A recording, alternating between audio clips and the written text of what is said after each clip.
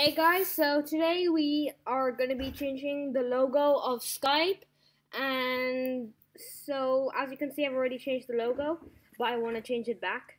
I just downloaded the logo. So we're going to guide you through how to change it and change it back and delete the logo from the internet. So let's get started. Go search up Disney Manor.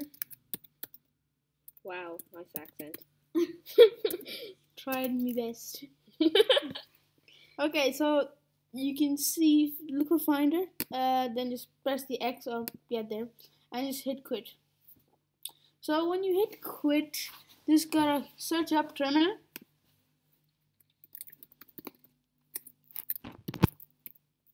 And in the description, we leave this code which you have to paste like we just did now. And just hit enter. It'll say warning, blah blah blah. It'll ask for a password. You don't really need a password. All you have to see is sorry, try again. So just hit enter again, and it'll say sorry, try again. And then even though it says that, it'll still work. Okay, so now we have to just get the logo. So you open up Finder. Let's see. Finder. Obviously, first you have to download it from Google Images. Yep. Okay, Finder's not responding. Probably gonna have to force quit or something. Finder not responding. Great, thanks Finder. Okay, so we'll just relaunch the application and it should work this time. Yes, finally. So now you go to applications, you find Skype. For some reason, whenever I search, it does not work, so I'm just gonna find it.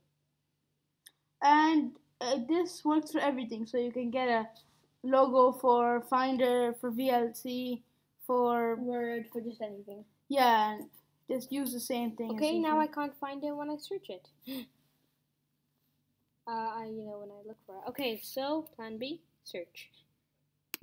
That's what I was planning. Okay. Okay, so you can see Skype there. It was just there. Where? Go back. Yeah. Aha, bingo. So then you right click, you press get info, you click on the little thingy mabob and you should see it should highlight with like a blue line sort of thing.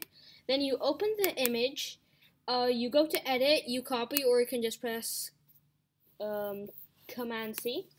So then while this is highlighted, you just go to edit and you press paste, and it should work. So there we go, it's reverted back. So now, oopsie, sorry.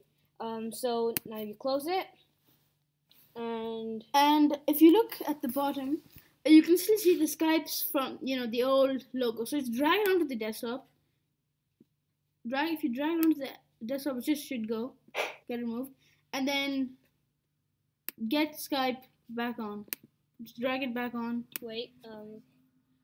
For that you need to go to Finder. Go back to applications. Now search again for Skype. And the logo should be changed and just drag it back on. So where was it? Here. Okay, so that's how you do it. Thank you guys. Nail those likes, subscribe, and peace.